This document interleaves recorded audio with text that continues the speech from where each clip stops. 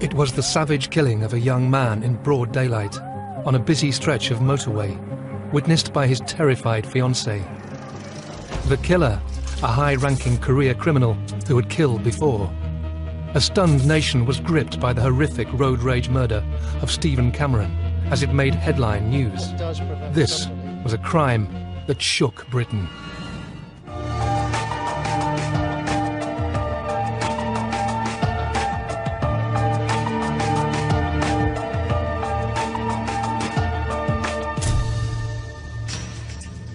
"21-year-old electrician Stephen Cameron was in the prime of his life. But on the 19th of May 1996, a lethal confrontation on a busy M25 motorway slip road would cost him his life. Police are describing the attack as a case of road rage. They're appealing for witnesses to the murder, which happened earlier this afternoon on a slip road between the A20 and the M25 near Swanley in Kent. Kent police launched a huge investigation, sparking an international manhunt to bring Stephen's killer to justice. This is the story of the brutal murder of Stephen Cameron, told from the inside through the eyewitness accounts of the family and the detective at the heart of the case.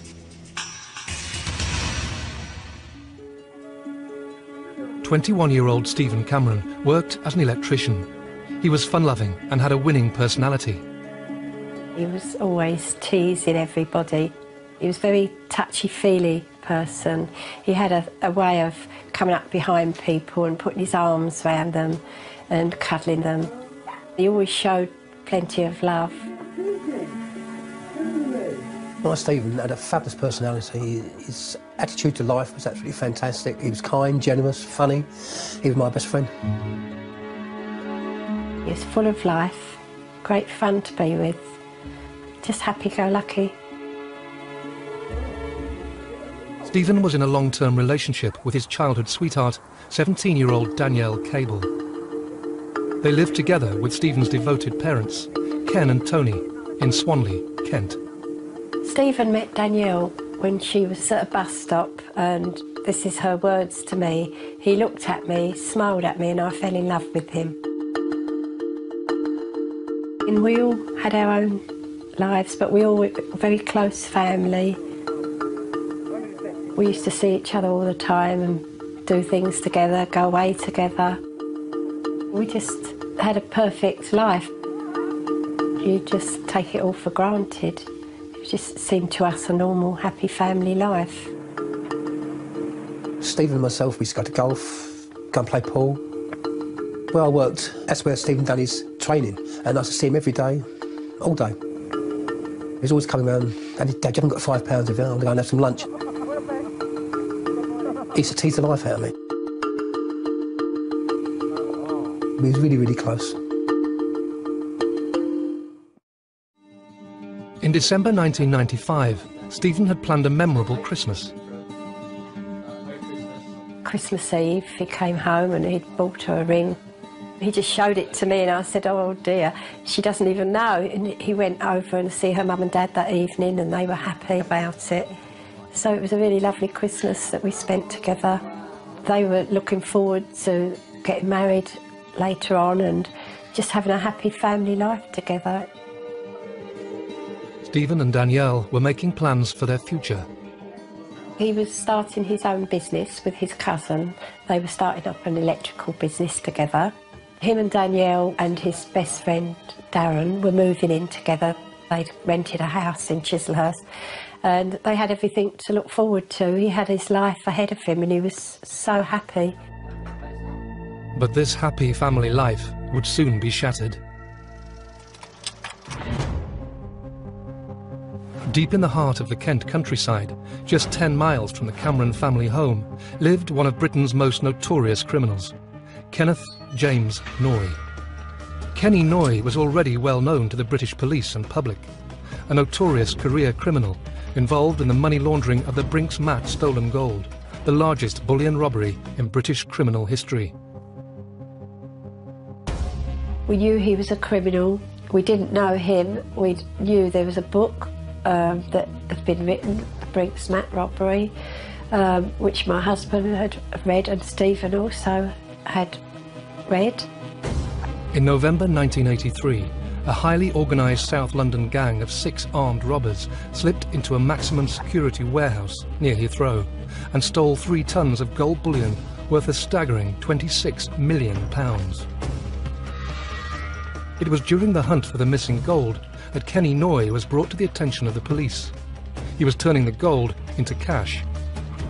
But during the Brinks-Matt investigation, he murdered undercover surveillance officer, Detective Constable John Fordham, in a frenzied knife attack, stabbing the officer multiple times in his chest. Sensationally acquitted on the grounds of self-defence, Noy was instead sentenced to 14 years in prison for his involvement in the conspiracy to handle stolen gold and VAT fraud. He was released early, 7 years later, in 1994.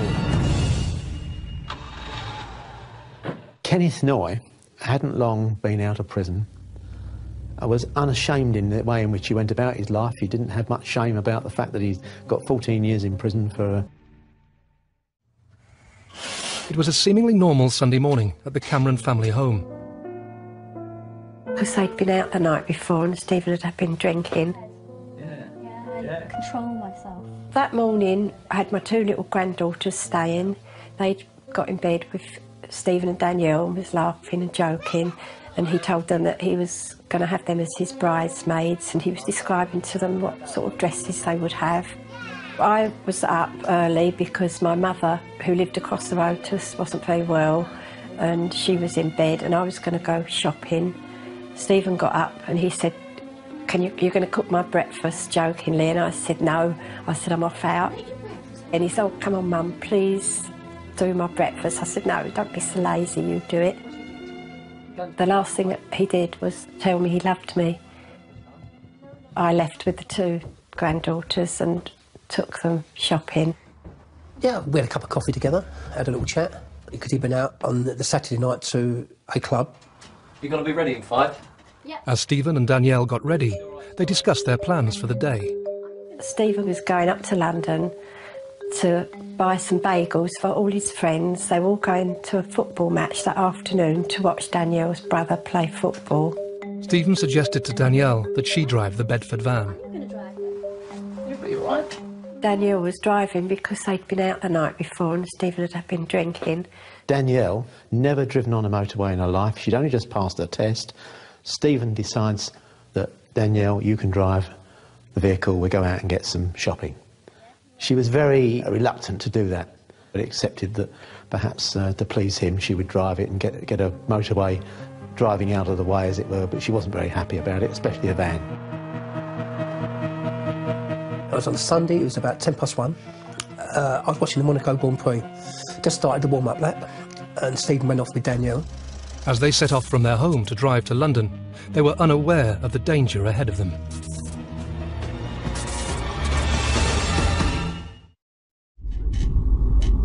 Sunday, 19th of May, 1996. Stephen Cameron and his fiancée Danielle Cable were planning to meet friends. Having been out drinking the night before, Stephen suggested that Danielle should drive his van. A reluctant Danielle agreed, and they set off from their home in Kent to travel to London on the M25.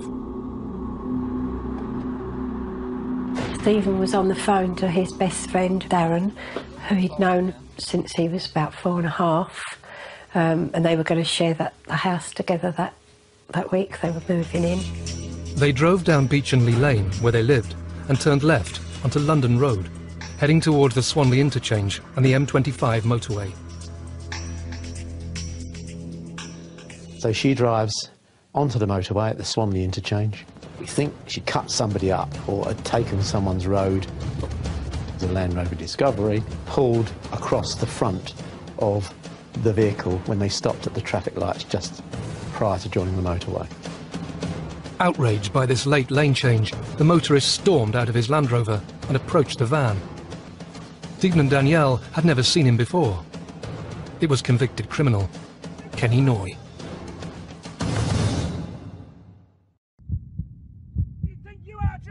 Danielle is in a dreadful state at the driver's wheel of this rascal van. Terrified, Danielle had no idea why her driving had just triggered such a tirade of abuse from the other motorist. Stephen stepped out of the van and approached the raging driver. Stephen wasn't even driving. He was just protecting his fiancée, which any man would do. Stephen Cameron came face to face with Kenny Noy.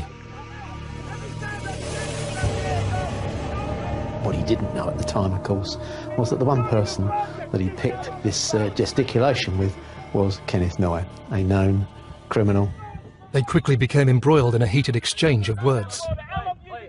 There was a confrontation between Stephen and Kenneth Noy at the front of the rascal van, of which Danielle saw the lot. But the disagreement soon turned to physical violence. The first punch would appear to have been thrown by Kenneth Noy. Stephen instinctively defended himself. But whatever happened, Kenneth Noy was getting the worst of the confrontation that effectively he'd chosen to have. In a desperate bid to help her fiancé, Danielle frantically tried flagging down other motorists.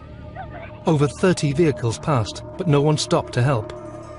But it soon appeared that a younger, bigger and stronger Stephen had managed to defeat Noy. Instead of leaving, instead of just going, he goes back to his vehicle, to the passenger side, and comes back as Stephen's coming back into the rascal van with what we now know is a knife. Danielle is screaming at Stephen, he's got a knife, Steve. Stephen turned away to walk away, and the man went back and got a knife. And the next thing you know, he's stabbed by Kenneth Noy, fatally in the heart. Noy twice plunged the knife into Stephen's body, puncturing his heart and liver.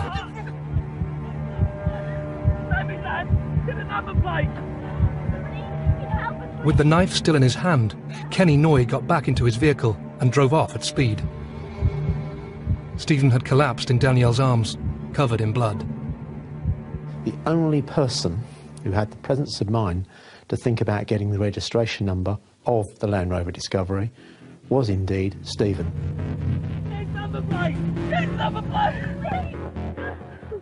With Stephen dying in her arms, a distressed Danielle phoned for an ambulance and then quickly called Ken Cameron. When Danielle phoned me, I just went into total panic mode. Stay calm. Stay there.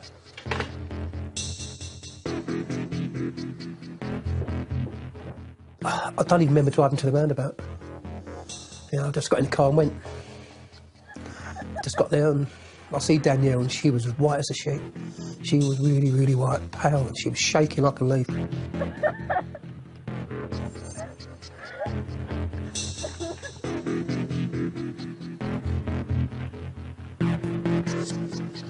So I sat her in the car and I went over to Stephen and, yeah.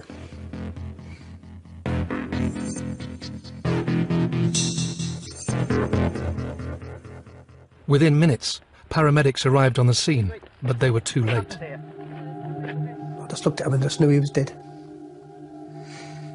He was as white as anything, and I just knew he was dead. They knew he was dead.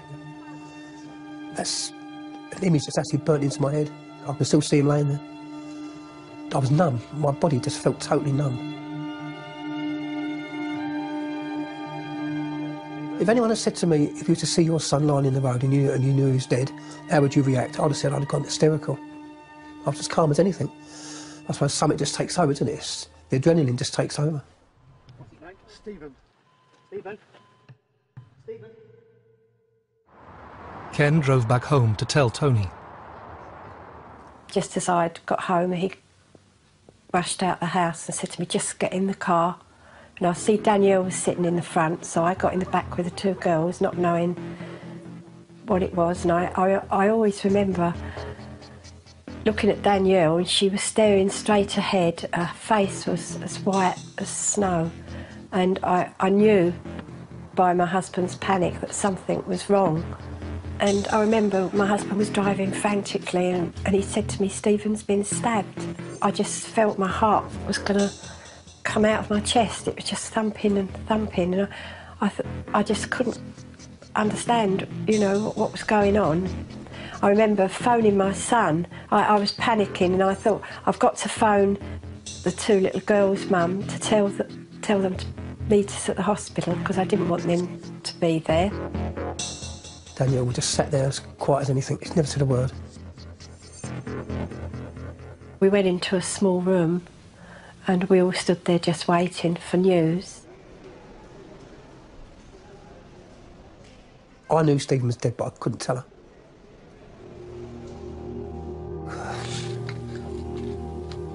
I just couldn't tell her.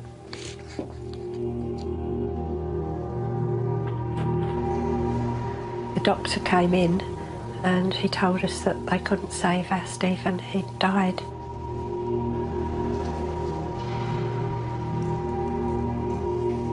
I couldn't speak, I couldn't do anything. I just remember feeling numb. Everything was so normal that morning, and something like that just didn't seem real.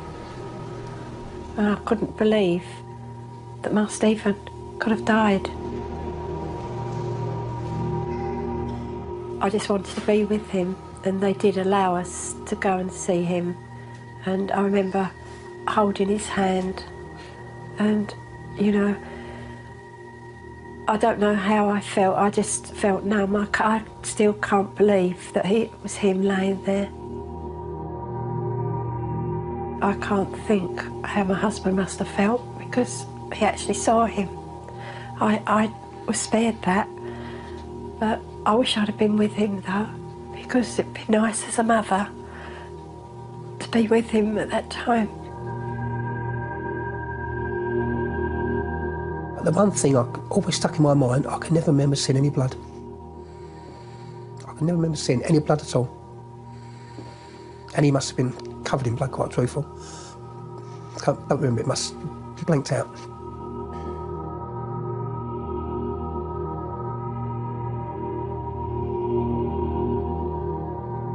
When your child leaves the house, you wave them goodbye, but you never think you're not going to see them again. A man's been stabbed to death after an argument with another driver. Police are describing the attack Stephen as a Cameron case of from road Swanley rage. was killed in front of his girlfriend during an argument on a motorway slip road. Danielle, whose surname isn't being released by the police, had been engaged to Stephen for 6 months. The shocking headlines the following day horrified the nation. There was stunned disbelief that a motorist could kill another over an argument about their driving. Kent police quickly mounted Operation Quern to hunt down Stephen's killer. It was one of the biggest criminal investigations in terms of resources for the Kent police that we've ever had. We had something like in excess of 30 witnesses who had been using the motorway, that junction, at the time, and each of them saw different parts of what happened. Danielle, of course, saw everything that happened. He was driving a Land Rover when I came up. Out of all the witnesses that we had that saw, if not all the incident, but part of the incident, none of them got the whole registration number. None of them.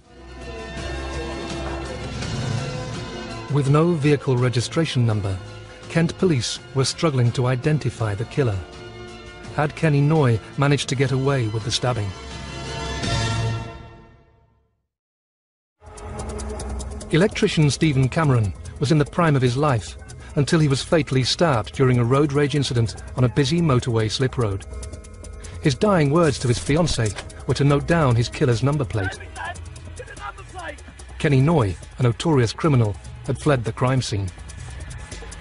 There was someone out there that had stabbed Stephen, and I wanted them caught.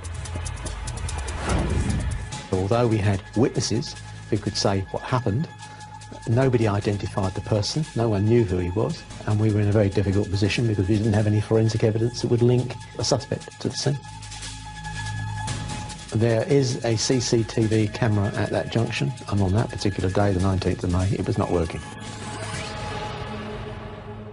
With no forensic evidence and no CCTV, Kent police were struggling to identify the M25 killer. The man disappeared in what we knew was an L-registered Land Rover Discovery. Difficulty you had was, of course, we didn't have the entire registration number. The police national computer showed 18,000 plus L-registered Land Rover Discoveries, and they're only the legitimate ones that were registered in the UK. But when you spoke to the witnesses, we had about 5 different colours. The colours ranged from green to maroon to blue to grey to black. Very soon we realised that we were going to find it very difficult to find that particular vehicle. If you don't have that significant lead for a named person within the first 48, 72 hours, you know it's going to be an uphill task.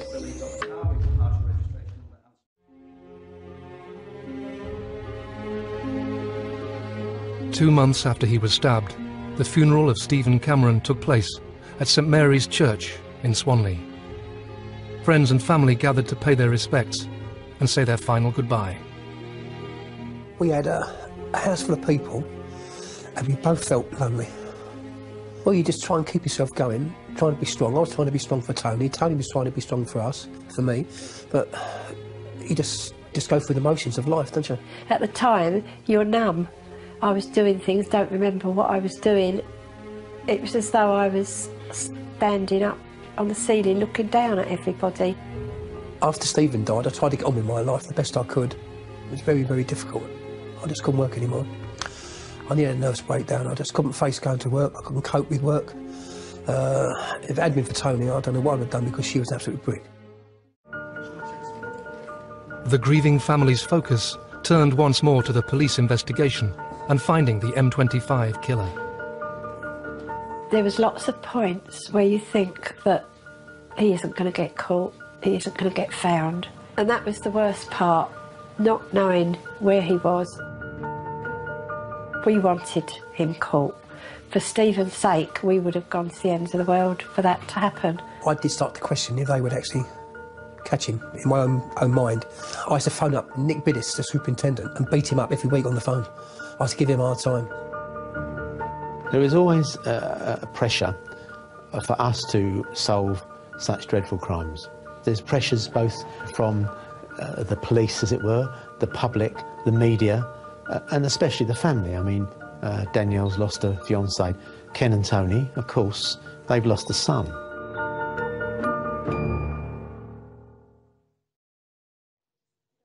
A heartbroken Danielle was their key witness, and Kent police desperately needed her to help solve the murder. And what did Stephen do? Danielle was extremely cooperative and wanted justice for Stephen and the family. She was always available for me to interview her or to get some information if there was anything, and I always kept regular contact with her, with Ken and Tony Cameron. So when the man hit him, that must have just made him really angry. Danielle's emotions gave me the strength because I knew I had to help her.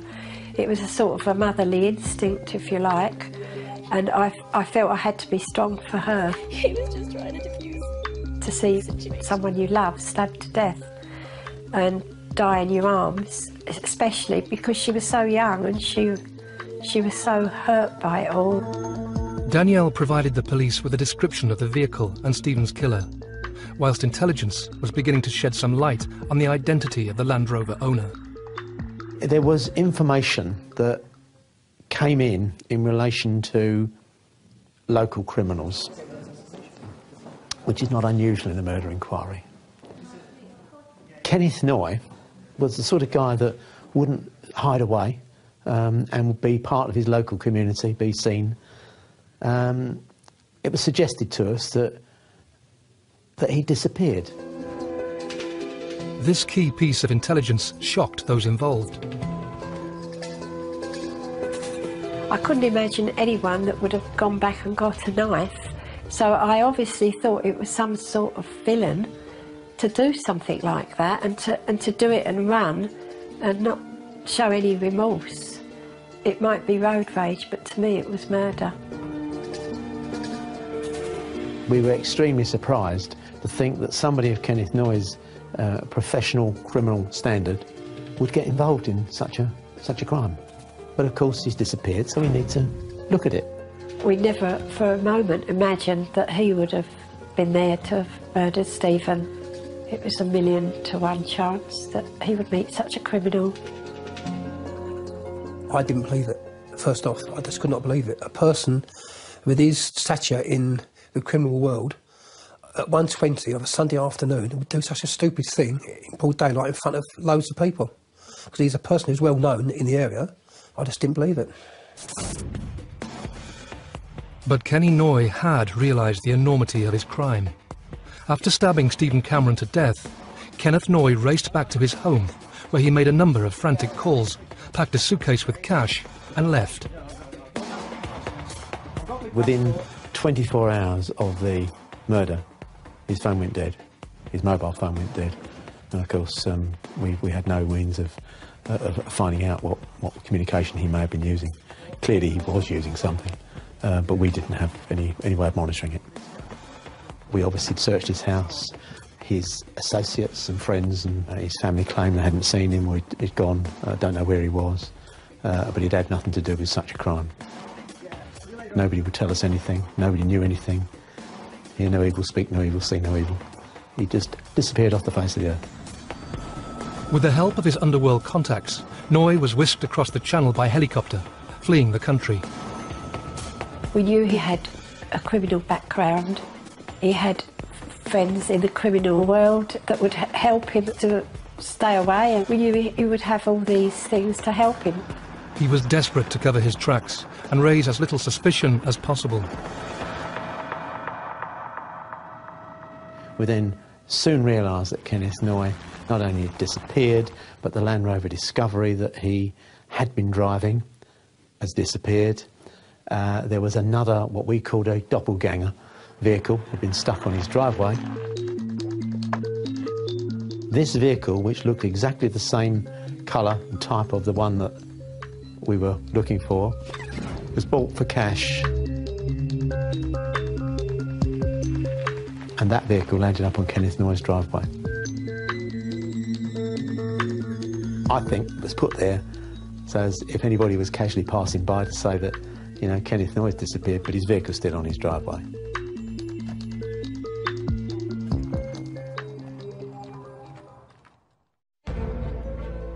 Very quickly, the press discovered the identity of the prime suspect and took a renewed interest in the story. The press found out that we were looking to try and find Kenneth Noy, who was well known in media circles, and therefore it was a good story. Sells papers. You guys, I'm going to put you in charge of dealing with all the witnesses. You'll look his money. I think the police knew, or thought it was Kenneth Noy, for about 2 weeks after Stephen died. And they were just looking for him. But I don't think they wanted it broadcast. I didn't really want his name mentioned at all, because I knew that it could potentially harm any fair trial. No matter who the defendant is, they're entitled to a fair trial. And the next thing you know, it's on the Sunday papers. Pictures, everything. Kent Police are after Kenneth Noy in relation to the M25 murders. Does anybody know where he is? I found out Noy was the chief suspect when I bought the News of the World one Sunday morning, and which they was totally outrageous. They shouldn't have done that. I suppose what I could say was it could have been as a result of the public knowing that, of course, made people aware and kept it in the minds of the public, kept the story and the case going. The story was generating huge amounts of interest. Reported sightings of Noy started coming in. We had sightings of Kenneth Noy, people who thought they'd seen Kenneth Noy, from all over the world. He went from Russia to Brazil, he'd gone to South America to have his face changed. Kenneth Noy is dead, definitely dead. And I said, unless I'll see his dead body and I have his fingerprints off it, I won't believe it. But there were sightings all over the place. I'm surprised he wasn't seen on the moon. 2 years into the murder investigation, Kent Police finally got a major breakthrough. They received reports that Noy was residing in Spain.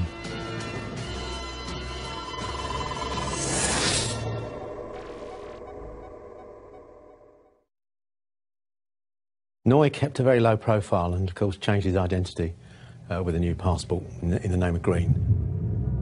His lifestyle was one where he was living in a very remote house.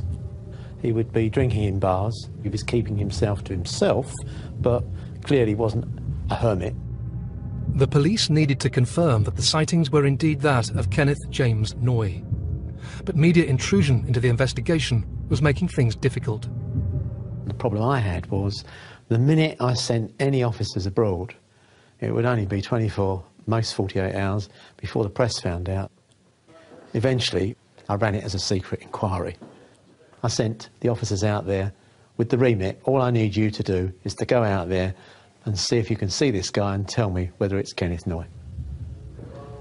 Don't forget that in 1984, Kenneth Noy had killed a police officer in the grounds of his house at West Kingsdown, and I've sent 2 officers out with absolutely no backup to a foreign country to see if they can find this man and identify him. With their mission outlined, the undercover surveillance officers tracked Noy down to a bar.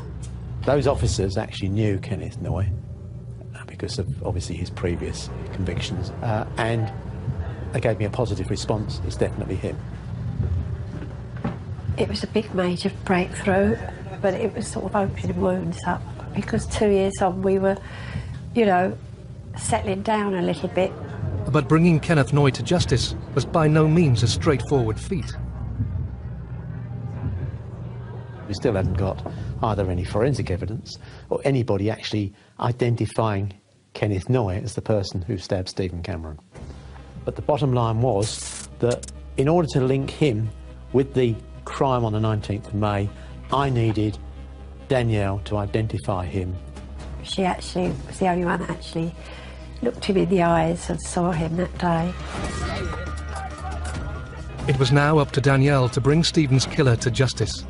But 2 years after the stabbing, would Danielle be able to positively identify her fiancé's killer?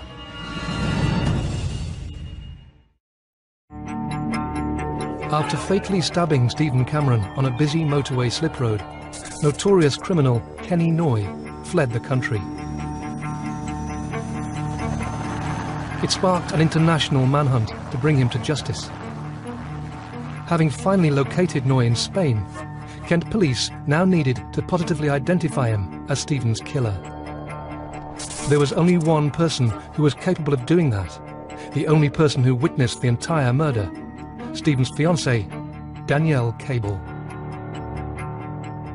The identification out in Spain was, in my view, the most significant point of the whole investigation. Clearly, if she didn't identify the person out there, who we knew was Kenneth Noy, as the person who had killed her fiancé, Stephen Cameron, then the whole case in terms of Kenneth Noy would have fallen apart.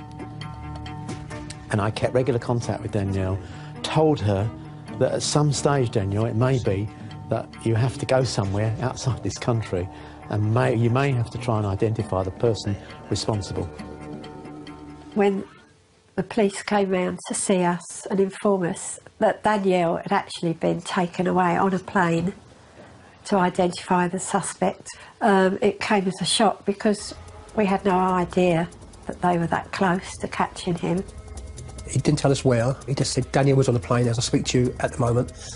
We think we found him. I was elated. Cried my eyes out. Oh, I was really concerned, I was really worried about her because I knew she would be upset. I knew she'd be frightened.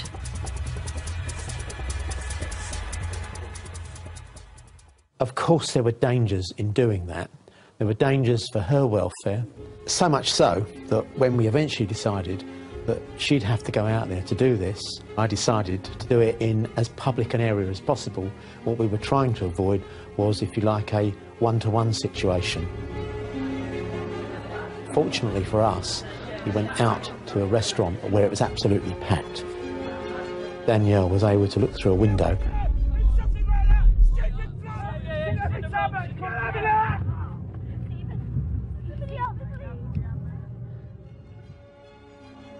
and she was positive in that identification. Nick Bidis phoned us and said, we've got him, she's ID'd him, it's him. And we were just, you know, so relieved. It's about 2 years after Stephen died, which was an eternity, but they actually found him. We were then able, as a result of that identification, to obtain a warrant for his arrest in the UK. Within 24 hours, Kent police were granted a warrant for Kenny Noy's arrest. Kenneth Noy was a creature of habit, and he was a person who frequented much the same bars in the Barbat area, and he was located in a particular bar where he was sitting outside on the seafront and was accompanied by a young lady. The Spanish authorities were actually fully briefed as to Kenneth Noye's previous convictions and his previous history as regards his violence towards officers, and they, I can assure you, took no chances when it came to arresting him. He was very quickly grabbed, immobilised, handcuffed and taken into custody. With Noye arrested, the process for his extradition back to the UK began, a lengthy process that would take a year to complete.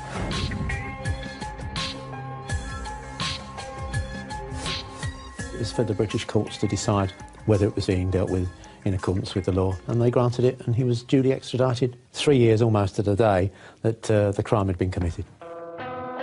Initially, he claimed he had nothing to do whatsoever with the incident on the M25 on the 19th of May and knew nothing about the murder of Stephen Cameron, and that the British police were after him because of him being acquitted of murder of a police officer. That was his claim. That is the problem. That is the problem with everything that happened last time. Once he was brought back to the country, he then accepted that it was indeed him that had killed Stephen Cameron on the 19th of May, but that it was in self-defence. The guy actually attacked me. That's what you've got to understand. He attacked me. He had to hold his hands up. Yes, I was there. It was me, but it was self-defence. It was never self-defence. Stephen wasn't carrying a knife. He was the one carrying a knife.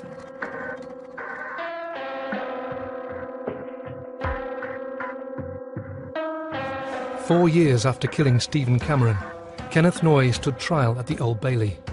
He pleaded not guilty. It's very important to go to the trial and see him face the music and see justice done.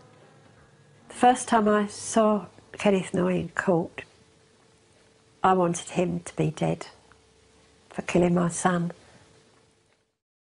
Stabbing him twice, he intends to kill him. And I just wanted justice for Stephen. That's all I've ever wanted.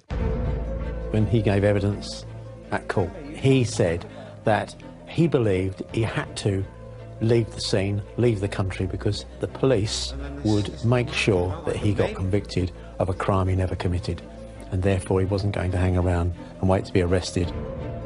He was trying to make out that Stephen was the violent person, that it was in self-defence. He even said in court that he thought Stephen was going to throw him over the bridge and all sorts of silly things he came out with. He was a maniac. He was a psychopath. What did I do? But it was Danielle's witness statement that would be of crucial importance. The key part to this case, and the one that linked it all together, was the identification of Kenneth Noye by Danielle Cable. Forensically, there was nothing there, and unless we had somebody who could identify the person who stuck the knife into Stephen, then we would never have got a conviction. Part of his defence was that he had been identified unlawfully by Danielle. It was proven that he wasn't. Danielle was a key witness, and the one thing she always said was that his eyes, evil eyes, and that's what she see when she went out to Spain and seen his evil eyes. That's when she knew it was him. I hereby sentence you to life imprisonment. Kenneth Noye was found guilty and sentenced to life in prison for the murder of Stephen Cameron.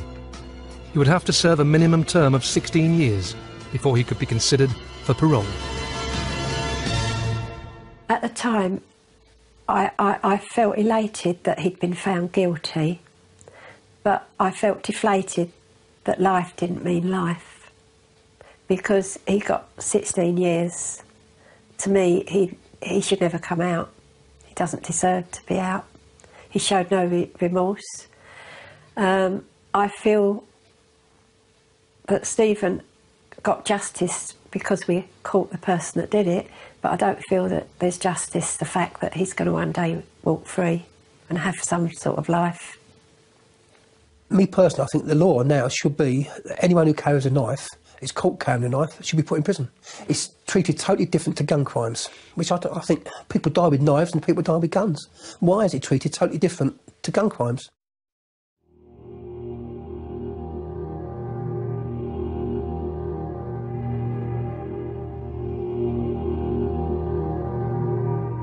I don't know where she is now. I don't know what her identity is, and neither do I need to know. All I want to make sure is that she can get on and lead the rest of her life in a happy way and a content way. We haven't seen Danielle since 1998, and we absolutely loved Danielle. She was a wonderful little girl. She really was a wonderful little girl, and we both miss her. She was a very brave girl to have done what she did, because she could have easily turned around and said, I'm sorry, but I'm not going to get involved in it because it's likely to be a problem. But I think she's a very brave girl and should be given all credit for that. Stephen would have been a fantastic father, absolutely fantastic father. We'd have had fantastic grandchildren with him, which we've been totally denied by an evil man. You live your life, but you're not happy. Inside, your heart's broken. No one can mend that. Our son Michael can't even talk about Stephen. He can't face that his brother's dead. You know, but yeah, everyone's got on with their life, which, we've had to get on with their life. You have to, don't you? Life goes on. But you don't stop mourning, you don't stop missing Stephen. I miss him every day, all day.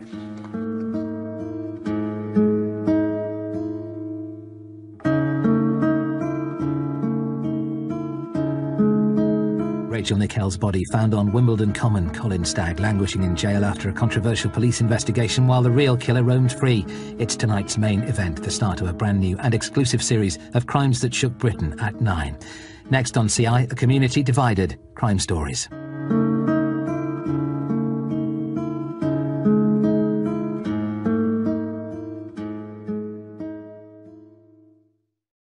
Next on CI, a community divided, crime stories.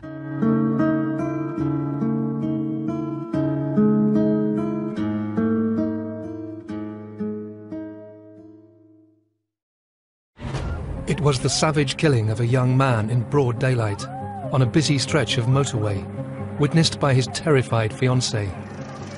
The killer, a high-ranking career criminal who had killed before. A stunned nation was gripped by the horrific road rage murder of Stephen Cameron as it made headline news. This was a crime that shook Britain.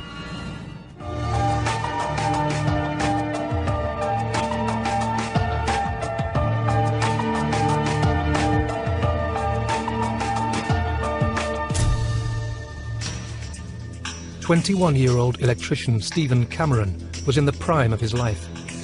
But on the 19th of May 1996, a lethal confrontation on a busy M25 motorway slip road would cost him his life. Police are describing the attack as a case of road rage. They're appealing for witnesses to the murder, which happened earlier this afternoon on a slip road between the A20 and the M25 near Swanley in Kent. Kent police launched a huge investigation, sparking an international manhunt to bring Stephen's killer to justice. This is the story of the brutal murder of Stephen Cameron, told from the inside through the eyewitness accounts of the family and the detective at the heart of the case.